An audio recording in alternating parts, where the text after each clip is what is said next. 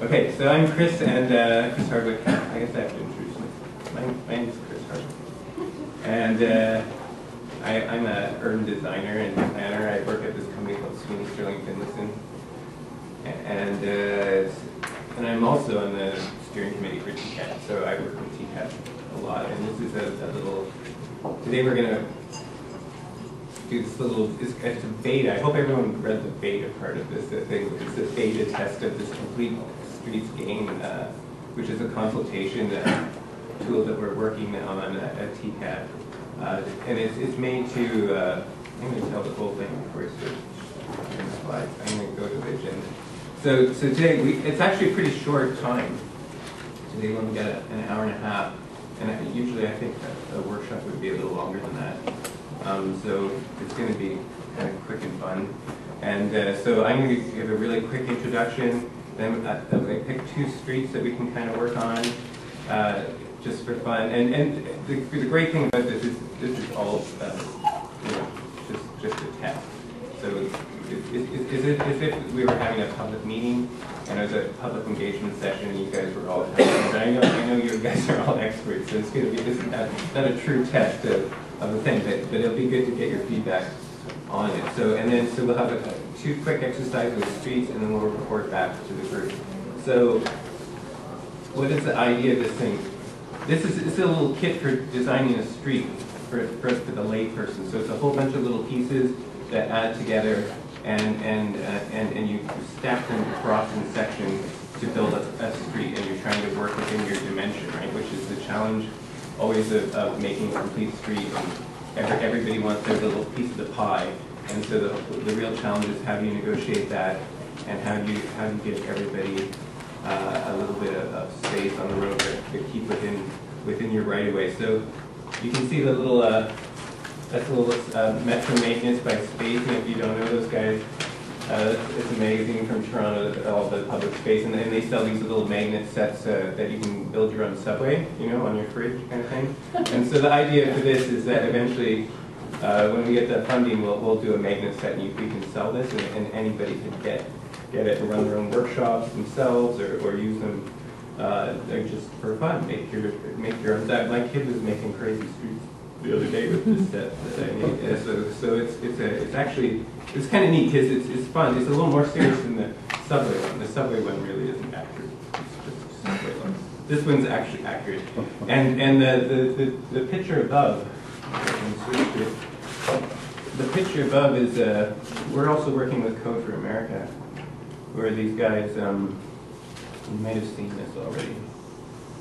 Code for America are a bunch of hackers, coders, based out of San Francisco that go into cities and they work for a year and they just do coding. They just say, what do you guys need? Usually they work at data and stuff like that. But one of the ones they did is this, which is a kind of complete street online.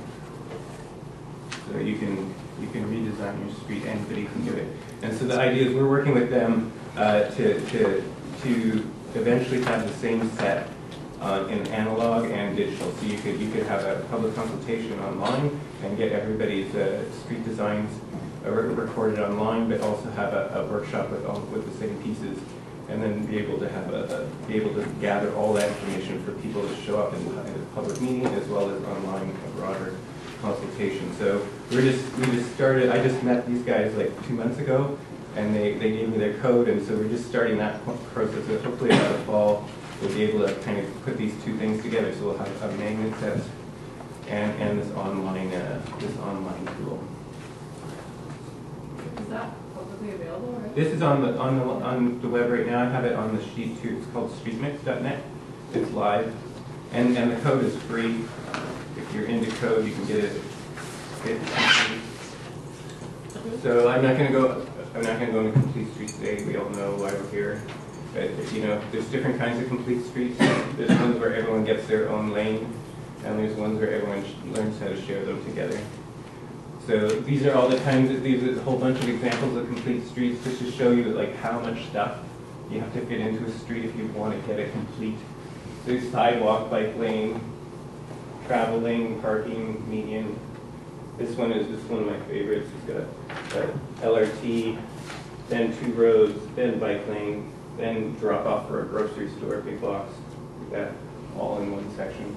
So there's other versions, buses and bike lanes, and the LRT, and then try and fit transit in, different configurations, one-way streets, so there's all different ways you can try and solve that thing, and then to share, just to get rid of all the cars. Another way to have a complete street. And then, I'm not going to get into that one. I always get in trouble when I get into that one. But anyways, and then there's also the context. What is on the edge of the street? What is making the street complete? It's not just to get a whole bunch of cars driving, everybody driving as fast as they can somewhere. It's also to make a place and have an edge condition that makes a street into a place. And then all the green stuff as well, which is becoming more and more important, and it's usually the last thing people think about when they're trying to design a street, is how to fit in stormwater management and things like that in the street. So you have all these different elements that come together and in one section, in one cross section. And this is a little diagram we did a while ago to try and, we actually asked hundreds and hundreds of people what should go into a street, and we tried to get it all into one street to make the most complete street ever. And so you have all these different, I'm not going to go through them all because it's not enough time, but you have all these different building elements like heritage buildings, step backs, green roofs, like cafes, active frontage, all the stuff you want with buildings. You have all the different mobility layers, bike lane, bike boxes, walking to school. We got electric cars in there. There's accessible crosswalks. There's LRT. There's a subway station, buses. You've got it all. It's all in there.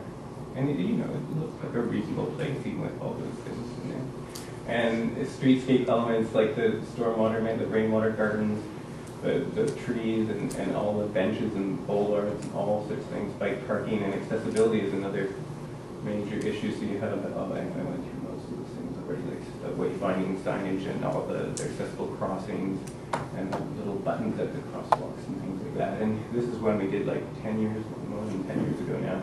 It shows the transformation of a suburban street out in Vaughan there, and you start adding pedestrian amenities and transit, and over time bike lanes, and over time the edge conditions come in, and the private sector responds, and you get a real street. And you can see that when you just have the pedestrian stuff, it's still not a great place to be.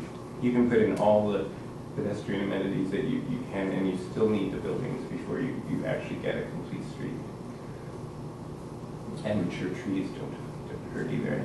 And so this is one we did with TCAT, and this is very similar to this exercise. It's called the Complete Street by Design book that we did, and it's taking a whole bunch of sections, cross sections, and saying, like, this is the existing one at the top, and what could we do to make it a little more complete? And one of the challenges in this, when we did this, was there's many different ways to make a complete street, so we could only choose one of them, and we'd get all these comments back, like, why should you do this, and why should you do that? And so one of the things that's neat with this little exercise, you can do a whole bunch of options really quickly, and there can be more than one solution to having complete streets. So this is one of the sites that I gave for today's workshop. Eglinton, nice big wide suburban arterial. I shouldn't have showed you our answer, but I want to see what answers you guys come up with for that one. There's a rather bleak challenge for this, and for this document. We try to be as kind of conservative as we could. Like, how could we do it without, like, cutting out more opening under the bridge and like some major. We were trying to keep it as kind of cheap and as efficient as we could. So that one has bike lanes up with the sidewalk to get them off the road as they go under the bridge.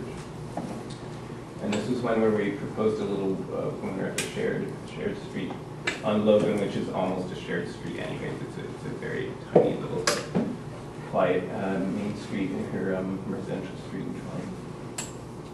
And this is a suburban next to the school where we were doing a share. It was like kind of a greenway solution. And Yonge Street, well, there's many people competing for what the future of Yonge Street should be. This was one version that we did, which is before and after, putting kind of a continuous field with the removable bollards so that you could have a kind of festival days and have the bike lanes be really subtle across that through that space. So today, that was fast enough. Okay. So today we have it's actually really simple. I hope you guys get it just like this because it's actually maybe overly simple, but hopefully the time we spend will be in the working it out. So on everybody's table there's a sheet that looks like this. It's called the board. And really all is a ruler, right? It's just this is your street section, to scale, and this is in meters from the center line here. So if your right of way is 20 meters, then you only have 10 meters on each side. I should have both of the numbers that look confusing. So what you're trying to do is fit whatever your ideal street is within your right of way.